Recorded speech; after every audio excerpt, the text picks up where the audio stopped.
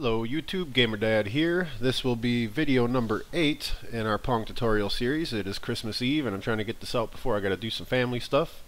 I also won't be getting anything out tomorrow because obviously it is Christmas Day and I have more family stuff to do. So I just want to say first of all, everyone have a Merry Christmas. I'm going to try and get this uploaded tonight, so it'll be out tonight. I definitely won't be having anything out tomorrow because of my schedule, but with that, let's try and make this a quick video. It's going to be the ball to the paddle collision, and let's do it. So the game1.cs, we're going to create our Boolean functions down here underneath our input function for our player input, and we'll comment that first. So it'll be collision of ball to paddle 1.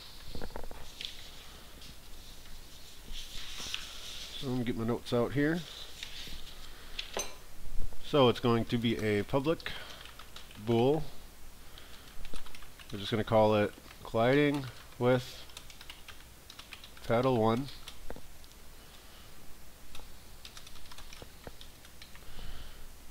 So it's going to be a long if statement.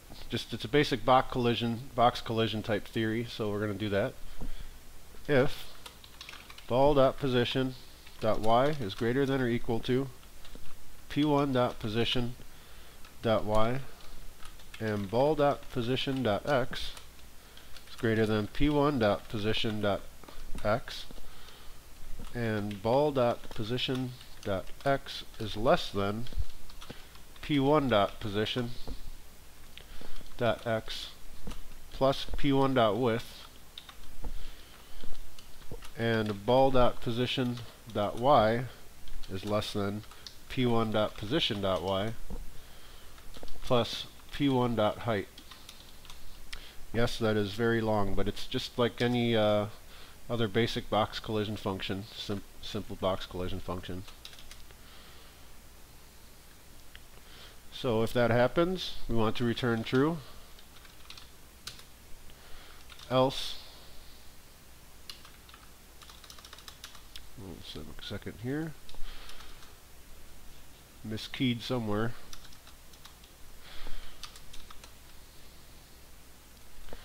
Else, we're going to return false.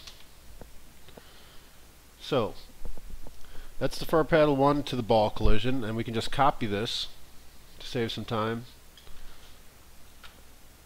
and we'll do the player 2 paddle to ball collision. Paste it, change your comments, and it will be colliding with paddle 2. Basically all you need to do is change the P1s to P2s. So go along your line here,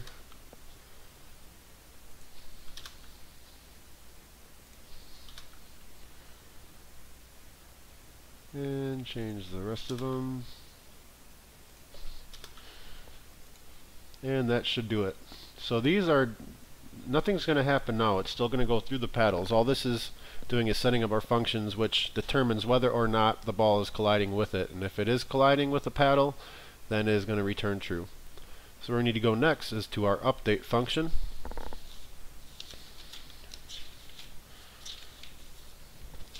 And we need to tell it what it's going to do once it's colliding, once it returns true. So if ball colliding with paddle 1, so if colliding with paddle 1 and if the ball is moving down and left,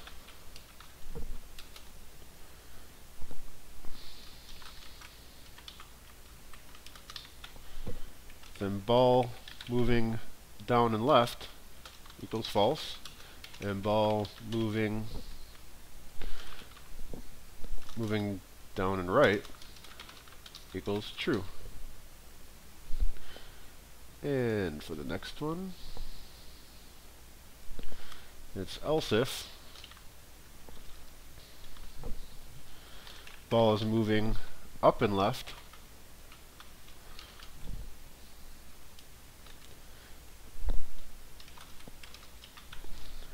then ball dot moving up and left equals false, and ball moving up and right equals true. So we should have this all set up for our, let's just run this now, build and run, make sure we got this correct, and then we can do the paddle 2. So let's see if we have collision with paddle 1 first. And it is laggy because I am recording this video, but it should be fluid on your screen. Okay, we have collision with paddle 1. Make sure it comes down and off correctly. Alright. So we can do the same for colliding with 2. If ball colliding with paddle 2, so if colliding with paddle 2,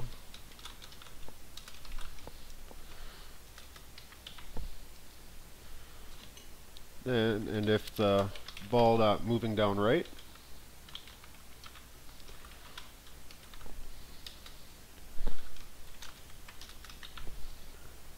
then ball moving down right equals false,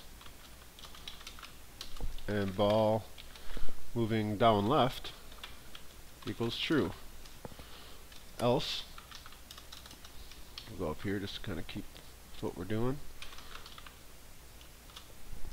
Else if ball is moving up and right,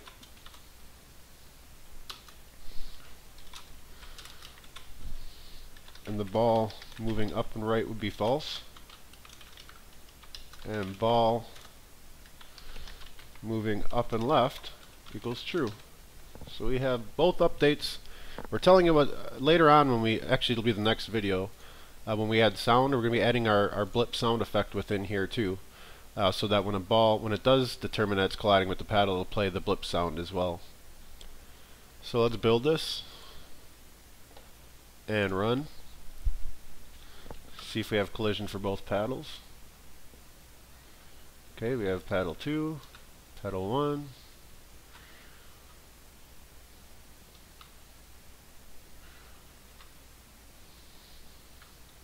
Paddle 2, paddle 1. Alright, we're looking good. Basically, they'll score points when you miss it. When it hits the far right wall, that's how we'll set up our scoring system. That's how the person will score a point. Alright, so that's it for this video. I'll try and, actually I will, I'll upload it tonight. And you'll probably see the next video midweek or later in the week, which will be our sound, and if there's enough time in that video, we'll add our score system with the text displayed on the screen. And until then, I'll see you next time. If you liked the video, hit the like button. If you want to see more, please subscribe. And everyone have a Merry Christmas, alright? Till next time, bye.